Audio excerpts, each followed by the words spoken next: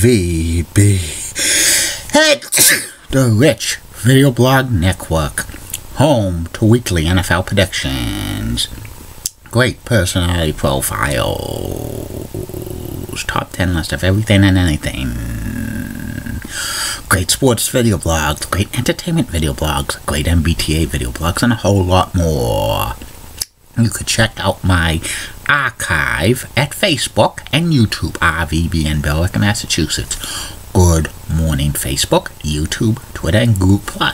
This is Rich again, back for your first video blog of the day for Wednesday, October 19th, 2016, around 6:52 in the morning in Billerica, Massachusetts. The sun is coming up, a little bit cloudy. It's about in the 50s. They're shooting for the 70s today. But wait and see if it's going to really be sunny out, because yesterday they were saying it would be hot.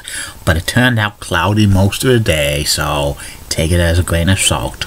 Some news to report on the RVBN Newswire. The LA Dodgers blanked the Chicago Cubs 6-0 to go up 2-1 in the National League Championship Series.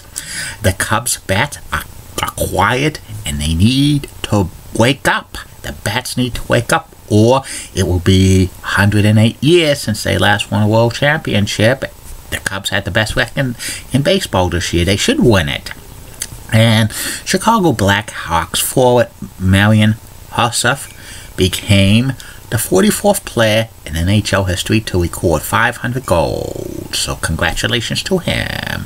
Happy Mother Teresa Day in Albania. And 35 years ago today, the WWE title was held up at Madison Square Garden during a title match between champion Bob Backlund and Greg the Hammer Valentine.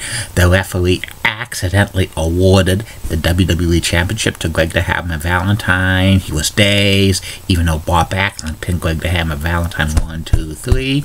The title was held up just in the New York area. The WWE title was defended all across the territory anyway. And that's about it on the news from the RVBN Newswire. Be back in a flash. Keep calm, everybody. And I'm a Julie Bunning guy. Molly Roseblood of WCCO Oxon has nice legs. Elizabeth, that's so stunning. She's the best. Amy Sweezy's awesome. Awesome Amy. Linda Church of WPIX Channel 11 New York. Such a rocking cougar. She's got the best legs in New York City, Bartman. And Barbara Givers of ABC 11 in Raleigh, North Carolina. Has a sweet southern accent. The best sweet southern accent in the world. And the nicest legs in Raleigh, North Carolina. The 6 cute leggy blondes only on RVBN. I'm back. My first video blog subject of the day is my personality profile. And today's personality profile is about professional wrestling superstar Rob Van Dam. The whole effing show missed in Monday night. And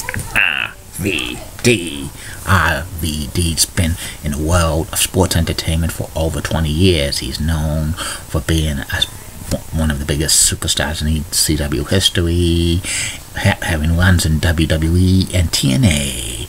Rob Van Dam was born and he grew up in Battle Creek, Michigan. His real name is Robert Sanskoski, and he was a big wrestling fan growing up. He attended WrestleMania 3. He also went to a house show in WWE 1987 with the $1 Million Man, Ted DiBiase. He kissed the $1 Million Man's feet for $100. Also, Rob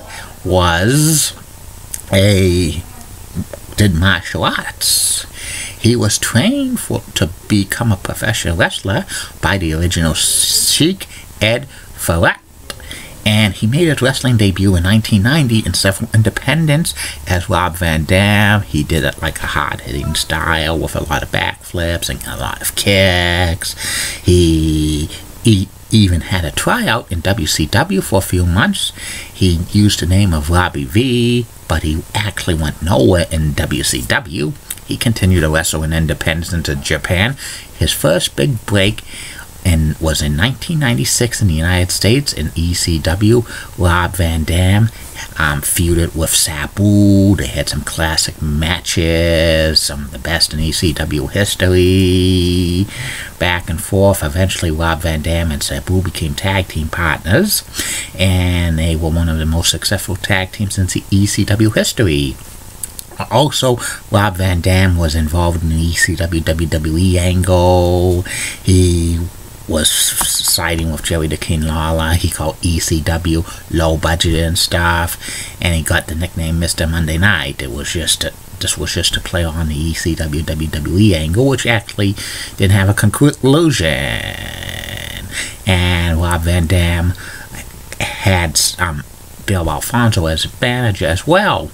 Eventually, RVD became the ECW television champion by beating Bam Bam Bigelow in April of 1998, and he held the ECW television title for 19 months until he suffered an injury, and he was forced to vacate the title, and he was out of action for most of 2000. He eventually won the ECW World Championship for one night only, but ECW went under.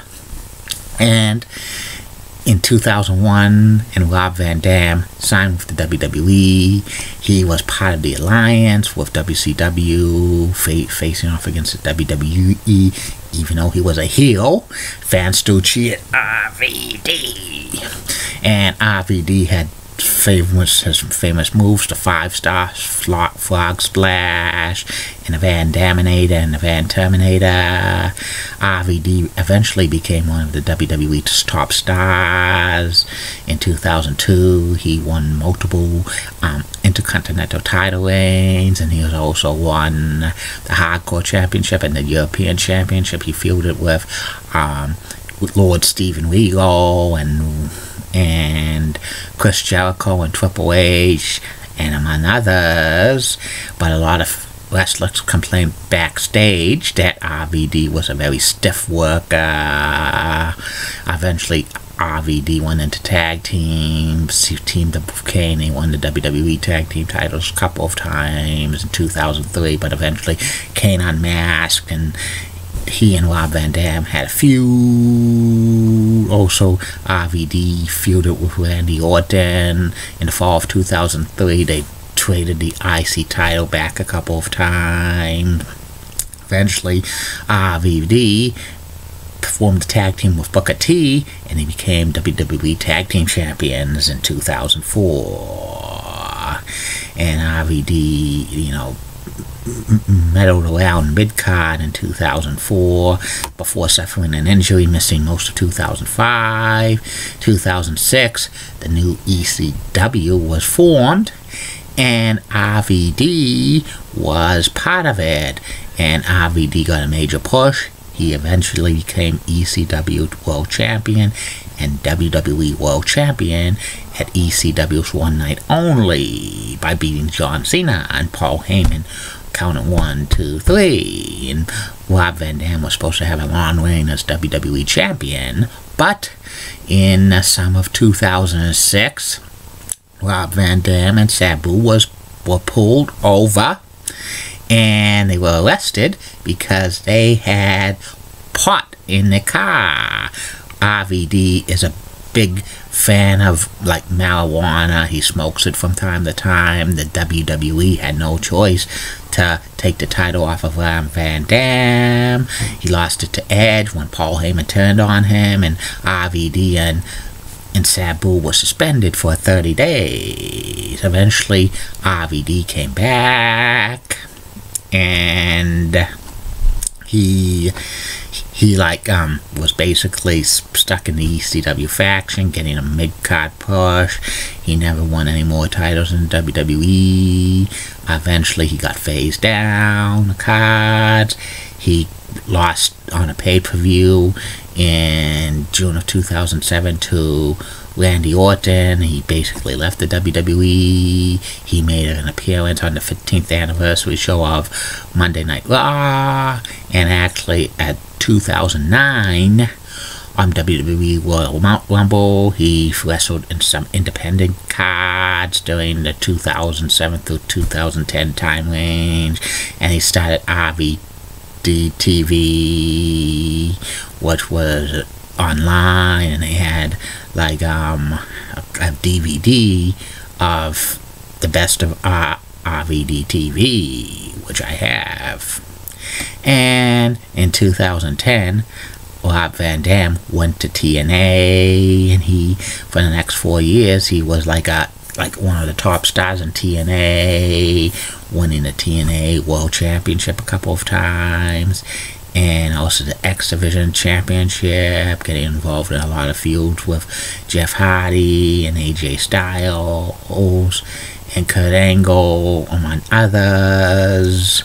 And they had like a reunition of the ECW kind of faction with Sabu, Tommy Dreamer, the Sandman, and others in TNA for a couple of nights only. Eventually, TNA and RVD like stopped working together because like TNA was having some problems with their money, and RVD went back to WWE in 2014 just to put guys over, and Rob Van Dam still wrestles today from time to time on the independent circuit, and RVD is probably one of the most popular wrestlers in ECW history, and he should have been multiple-time WWE World Champion because he was such over with the fans.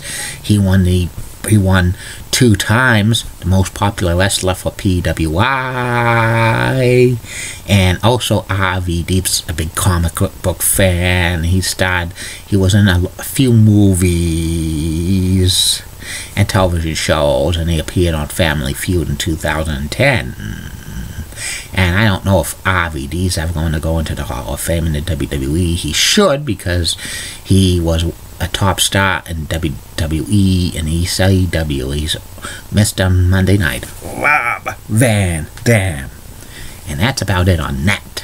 I will be back later, Facebook, YouTube, Twitter, and Google Plus with 2 more video blogs coming for you. One will be about my weekly NFL predictions, Week 7 of the NFL, and the third and final video blog of the night will be about the top 10 greatest television stations in the greater Boston area / Manchester market. Keep calm, everybody.